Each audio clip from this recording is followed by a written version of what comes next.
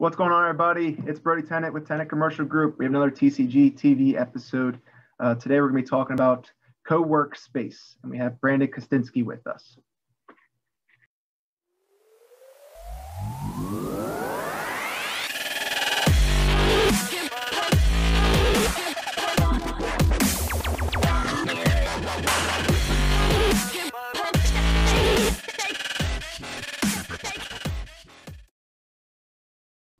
Alrighty, so we have Brandon Kostinsky with us with Pivot Real Estate Holdings. They specialize in co-work spaces. Brandon, welcome, and tell us a little bit about yourself. Yeah, thanks for having me, Brody. So again, my name is Brandon.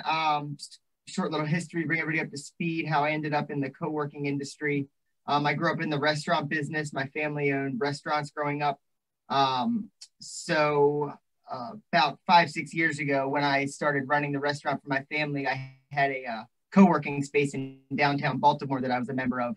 I was doing the commute back and forth every day downtown and started to get real tired of driving downtown every day just to have a workspace that was good for me. I saw the need for it in the suburban market, so we opened our first co-working space location in Catonsville in mid-2018. We opened our second location in Ellicott City in 2019, and we opened our third location in Clarksville just this year in 2020. Very cool. So looks like it's caught on if you're able to grow 3 locations in a short period of time. Yeah, again, very good. Good is the wrong word. Timing with COVID has been extremely helpful with, again, more people working from home. Yeah, I could imagine right now with businesses that are up in the air in regards to when they're bringing people back to work, or people that need office space and they don't feel comfortable being around a large group of people. I'm sure there's a niche there that you're feeling or that you're taking advantage of right now. Tell us more about like what you're seeing in the marketplace. I mean, obviously there's a change right now with COVID going on. So what are you seeing in regards to workspace and you versus normal office space right now? Yeah, so we're really getting a bird's eye view of a lot of things happening right now for a multitude of reasons. Our members are in a variety of categories. So we have the average worker who may work from home, works for a contractor, et cetera, who gets space on their own, right? So that's somebody who works from home, who's just tired of working from home and wants to get a space to work. And then we have the category of businesses that rent space for their staff, right? So there's a couple different ways people are coming in, and we're seeing shifts in both of those, right? So the biggest example with people working from home is people who have been working from home for years, who may have been working at home for 10 years, are now wanting to get outside of the house. Really, they're saying because now they're forced to be home, right? Yep. So before they were working from home because they chose to. I mean, obviously for their job, they worked from home, but they could have gone to the coffee shop, whatever. They chose to work from home. But now that they've been forced to be home for so long and they're allowed to get back out, we're seeing a huge influx of work from home workers, right? Now, what we're also seeing is an increase of local companies that are doing away with entire departments that are no longer working in-house in office, right? So for example, the University of Maryland literally got rid of an entire 1-department floor. They sent everybody home with a computer and said, you're working from home now for the foreseeable future. So we're seeing a large increase of people who are newly working from home, right? And then we're also seeing an increase in the amount of companies who are based in other states, who had their staff working from home before, but are now saying, we think it's better structures for our staff to have a dedicated place for them to go to work every day. You know, if our long-term goal is going to be to continue a stay at home, we want to make sure that our employees have a productive place to do it. Makes sense. So what are some of the projects you're working on? Obviously, given there's a different influx of demand and just a lot of different change in the marketplace, what's some stuff that you're working on? Yeah, so again, different categories of things we're working on. We're obviously working on continuing to grow our brand Pivot, right? We want to continue to saturate the Howard County, Baltimore County market before too many more competitors move in, right? It's only a matter of time before some of these national chains that have been focusing most of their time and money on the city start to see that there's also money to be made in the outlying areas, right? Most of the big chains, WeWork, Spaces, which is owned by Regis, most of those guys, they do not focus in the suburbs at all. They're strictly focused on the city.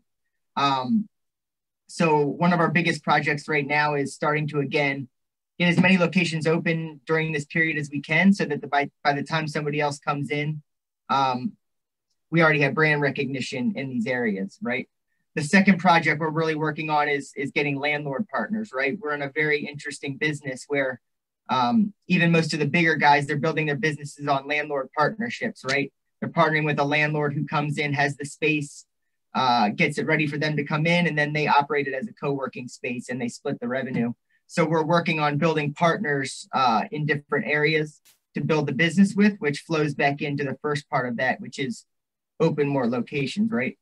Another project we're working is really starting to offer more business services, right? We're getting a lot of startup businesses that are starting that they want mail receiving, they want phone answering, right? They want to have all these aspects of a business without having the physical office or having to have all those employees.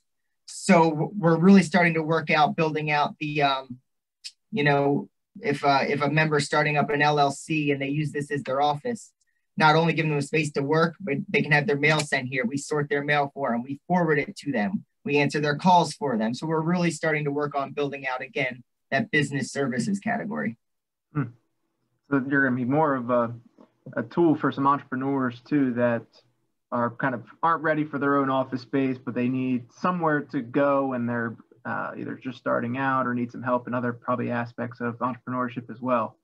Absolutely. Well, and a big part of that is when with a business with the state, it can't be registered to a home address, right?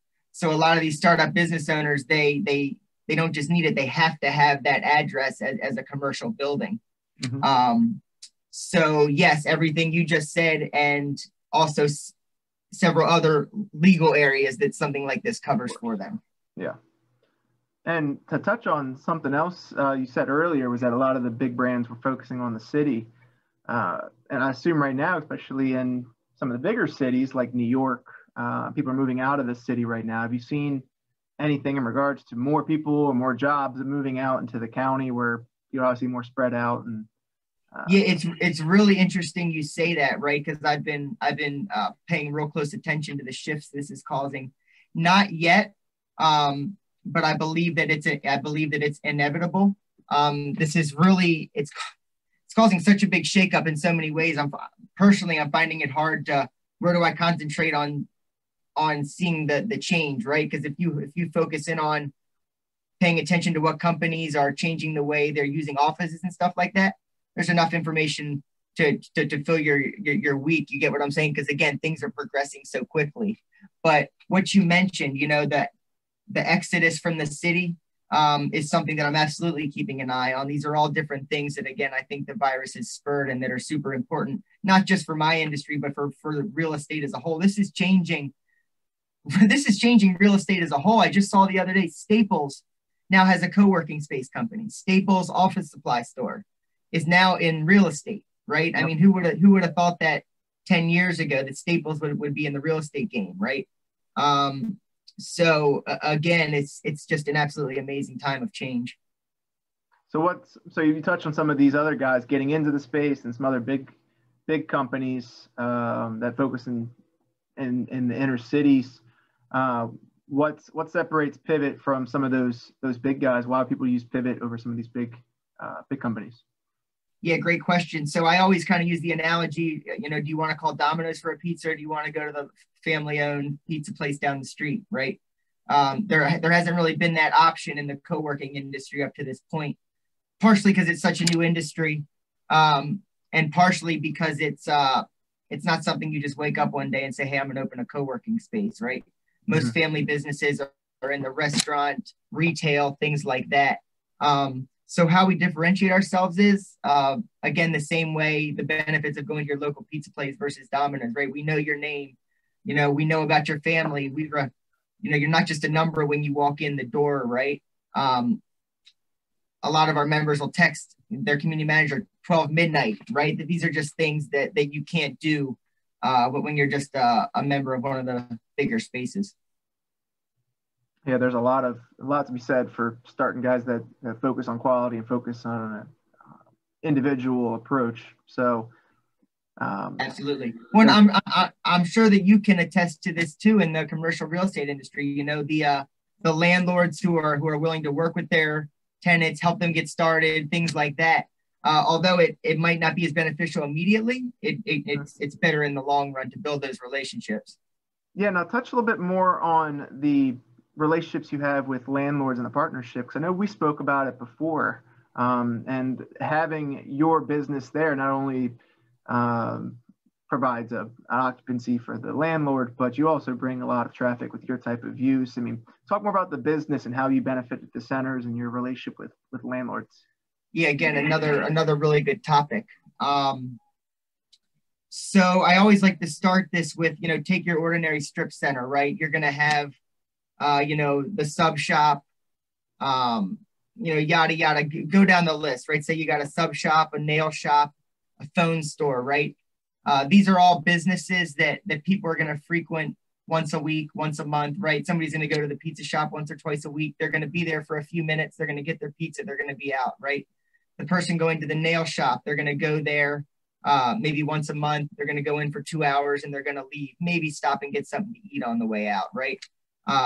We have a very unique business in the sense of we can have a retail storefront, but people are coming to our business 5 days a week, 8, 10, 12, I'm not lying, 14 hours a day. Some people will be sitting in pivot, right?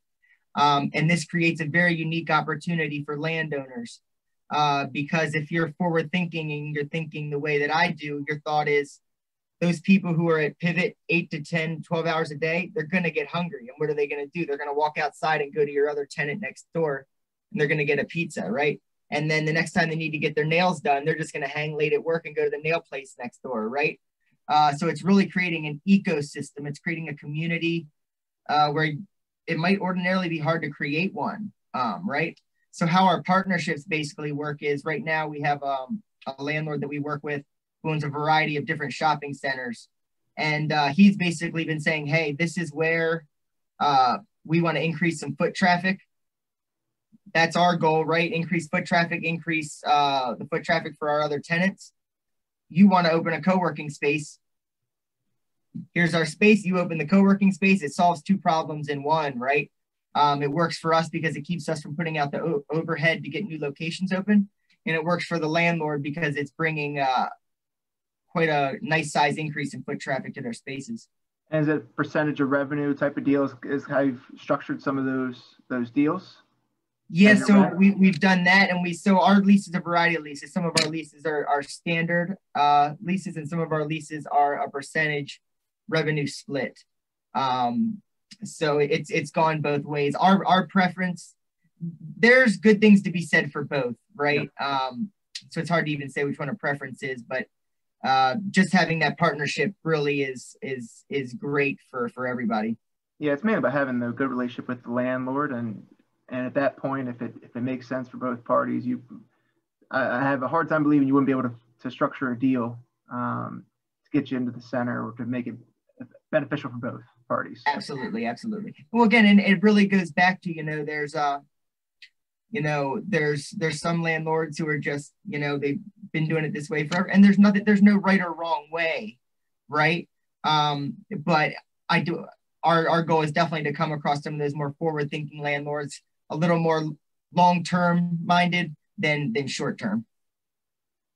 Now, long-term, where do you see this co-ab working space? What are in post-pandemic, once we have this, now that this vaccine is apparently out there, right. Where do you see the future of this office space? Yeah, so even before the pandemic, I knew that I had a funny inkling that this was the way things are going. I think co-working is not the only thing that's going to go big. I think co-living, which is starting to get big in some of the inner cities, which is kind of the same thing as co-working. You have your own place to live. It has all the furniture, all the internet, everything. at one monthly price, no lease. I think co-medical is something I've seen popping up. It's, same thing as a co-work, but you have individual medical office suites you can rent on a monthly basis. Even at our location in Clarksville, there's something called the Common Kitchen, which is 10 individual restaurant stalls, which are rented on a monthly basis, right? For restaurant startups to come in. So I really think as a whole, the shared industry is growing, and there's a variety of reasons for that. My generation doesn't have the money that the previous generation did. There's more kids than ever living at home with their parents. It's not as easy to get approved for a home anymore as it was. There's a lot of things changing the marketplace. So I see co-working continue to grow in a variety of ways, both the work from home workers and corporations using it. And I also see everything growing over the next 5, 10, 15 years. And as more companies, I guess, get accustomed, or more persons get accustomed to having that type of space and kind of create that's their work environment, I'm sure that it's going to create a much more of an easy transition for them to stay in that type of setup. Absolutely. You bring up an interesting point. Even now, maybe 2 in 5 people we run across actually know what co-working is. We'll say, do you know what co-working is? They have no idea. It's like trying to explain a computer to them in 1980. They don't understand it and they don't see a need for it, right? But once you get that computer in your hands and realize all it can do, then you realize that you need it, right? So we're still, again, like you said, the more people use it, the better. It's still something that it's so new and it's really still growing. We'll have a member and they'll tell their friend, hey, I've been working at Pivot. Oh, what's Pivot? Oh, it's this place. You got it. So, yeah, we're really in that stage right now. It's more important than ever for people to be trying it out. Yeah, I could imagine. So obviously it's a really interesting topic right now, given COVID, and I appreciate you for coming on, Brandon. Thank you Absolutely. For sharing your experiences and what you guys have to offer with us. Absolutely. I really, really appreciate you having me.